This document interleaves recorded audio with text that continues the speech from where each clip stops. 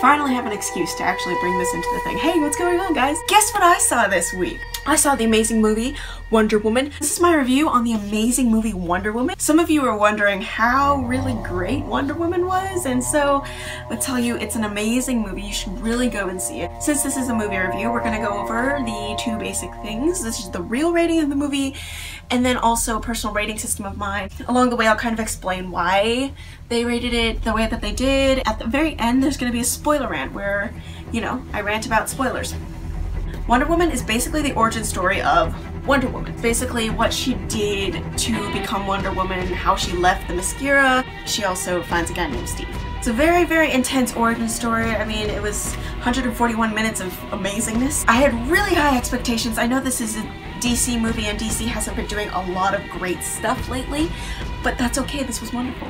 It's DC's way of kind of redeeming themselves a little bit at a time from all those Rotten Tomato reviews on Batman vs. Superman and Suicide Squad and all that kind of stuff. So the Motion Picture Association of America has this rating system. They follow it pretty well, I'd say, most of the time. I think they do a very good job of rating these movies, but sometimes that's not the best rating. So they rated this movie PG-13, which means if you're over 13 you're okay, and like parents, just for their kids to know that there are some stuff that are very adult or are going to be adults, and so it's kind of that warning sign. You see the 13 and you're thinking, oh okay, maybe I shouldn't take my 7-year-old kid. So they rated this movie PG-13 for sequences of violence and action and some suggestive content. And I think it's okay. It's actually a little bit more vague than I think they meant it to be, but you know, it's a movie without giving away spoilers. What happens through the movie, the sequences of action and violence, this is a superhero movie, so there's going to be a lot of fighting. It's also set in the World War I, so you can imagine how gory that's gonna be. There are some scenes where, you know, there are troops coming home from the war who are very wounded. There's a bunch of battle scenes. I think there were like maybe 3 main battle scenes with more than 2 characters. There's like scenes with the guy with his leg gone, his arm gone. There's also scenes where there's very bloody makeup design. Really, really accurate. I was very appreciative of that, but it's also really scary for younger kids, I know. But if your kid can handle it, I think you guys are going to be okay. The violence and action part isn't really that gross, and it's not like D-Day. I don't think there's a lot in there that is too violent. The second reason why they rated this movie PG-13 was for some suggestive content. Again, they're being kind of vague with that. I'm just going to explain a couple of the scenes to you guys so that you know what you're getting into when you're seeing the movie. For the romance part, there is a total of 1 kissing scene, and it's not even that long. Wonderful that they did that. The male lead is Chris Pine, who plays Steve Trevors. He and Wonder Woman are in a relationship together during her Wonder Woman comic days, also in the Linda Carter version, and so the romance is kind of expected. There's one other scene that I kind of was cringing at, and it was like very long scene. For those of you who have read the comics, you know that Diana is made out of clay. She was brought to life by Zeus. Steve Trevors has this conversation with Wonder Woman about, you know, how babies are made, why she existed, because who's her father. Have you never met a man before? I mean, what about your father? I had no father. I was brought to life by Zeus. Well, that's neat. The last scene that was really, really, really like, yeah, we're gonna cover your eyes for this. This scene where Steve Trevors, he's injured, he's taking a bath, and then there's this scene where, you know, I don't know why, but I guess it's a requirement for all men to take a shower or something. Those are the scenes that were like the most like, you know, let's cover your eyes for this part. So if I were gonna rate it for what it was, I would say it's the PG plus that I talked about in the Lego Batman review. The PG plus is like, you know, the thing where you're like, okay, maybe. You can definitely come, but there are gonna be some parts we're gonna fast forward. But it's not so bad that you don't need to fast forward them. 10-year-olds can definitely watch it. I can understand that. But anything lower than that, I'd probably suggest that you don't bring your 7-year-old. So on the frequency chart for the sequences of action and violence and the suggestive content, I'm going to give it a 3.5 to 4. Just because it wasn't so bad that it was taking over the entire movie, but it was also like there enough that you could say, hey, we're not gonna watch this. On my magical scale of movies, I have the scale of Steamboat Willie to Deadpool, Steamboat Willie being 1, Deadpool being a 10. And so Wonder Woman is going to be on the wonderful position of 4, which is El Dorado. I rated this movie on El Dorado because it's really a good movie. I don't want to stop you guys from watching it, so that's why I'm landing on 4. That was the non-spoiler review, so thank you guys so much for watching and watching me wield this axe around in my room alone, and I just flinched, wow. But otherwise, thank you for watching the Wonder Woman review that I have, and I will see you guys next time. If you would leave down in the comments below which superhero movie DC should do next, I would love to hear that, and thank you so much for watching.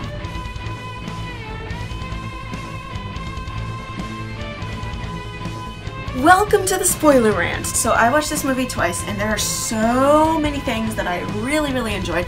Also some things that I really did not enjoy. But anyways, we're gonna go over those things and it's gonna be great. I really enjoyed this movie, and so did most of my family. My aunt had watched the Linda Carter Wonder Woman TV series since she was a kid and she felt like a kid again. My mom also enjoyed it for the same reason, but my brother actually enjoyed it too. First of all, I really liked how they made the origin story very simple. They didn't complicate it a lot.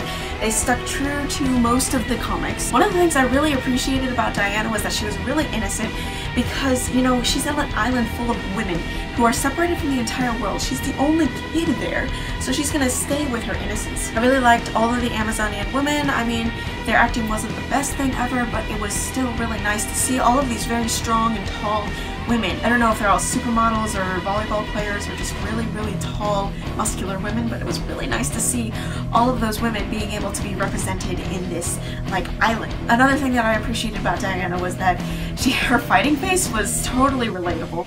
She basically looked like Bucky fighting T'Challa in his scared face. Basically, that's what she looked like. Pretty sure her full name is Diana Challenge Accepted Prince. Literally the whole time everybody was like, no, Diana, don't do that. And then Diana says, no, I'm going. One other thing that I appreciated about Diana was her eyeliner. Oh my goodness, her makeup was on fleek. Apparently being formed out of clay gives you perfect makeup at puberty. Last thing that I liked about Diana was her name explanation. Diana, Princess of the Prince, Diana Prince. I haven't looked too deep into Wonder Woman's character, but I do actually like the fact that they explained why her name is Diana Prince. Because why would your secret identity have your actual name in your secret identity? I really liked Gal Gadot as Wonder Woman. She was really wonderful. I enjoyed her. She's very good at playing her role. It was a good choice for DC to choose her as Wonder Woman. I also like that she kept her Israeli accent and stayed true to herself through the entire movie. It gave the Amazonian women a very exotic and very special feel to them. There's some small things that I kind of enjoyed. When Diana was in London and everybody was like color coordinated the blues and grays and everything, and it was very satisfying from an OCD person's perspective. I loved Chief, Sammy, and Charlie, and then also Steve and Diana. The 5 of them were just really great. The last little thing that I really liked about the movie, it's a really small scene. It's when they're in the trenches in No Man's Land. And Chief, he sees a soldier and the soldier says, oh my goodness, there's my friend, and they hug it out. It's really short, probably about 5 to 10 seconds long.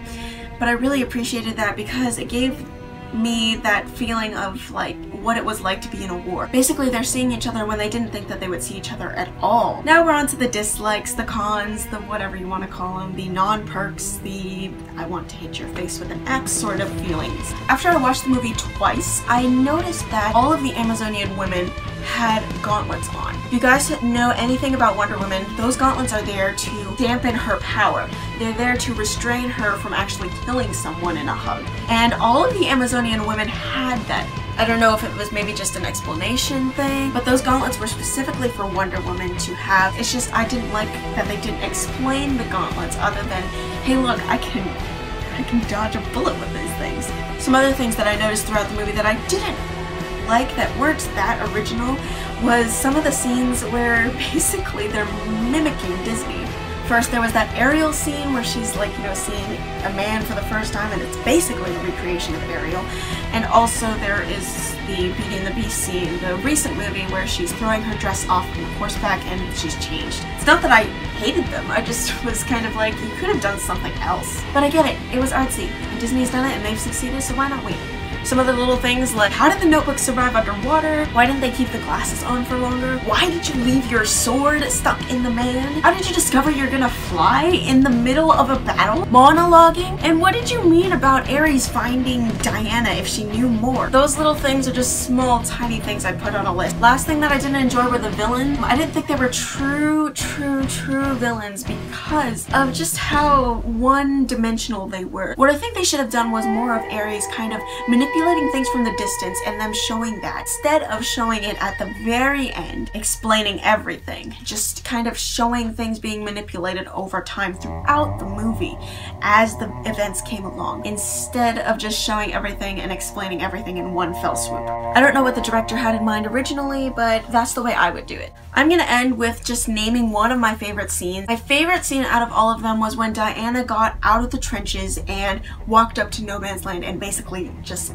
demolished the Nazis. I think that was really important, and also I like that she had to rely on Steve and Sammy and everybody else to also pull her through it as well. It was a really good teamwork effort, but even though she was running point. So my one question for you all is, what is one thing from Diana's armor that you would want to wear? Is it her circlet? Is it the armor that she wore? Or anything else that you guys can tell me about that, even the lasso of truth. Thank you guys so much for watching this totally wonderful review of Wonder Woman.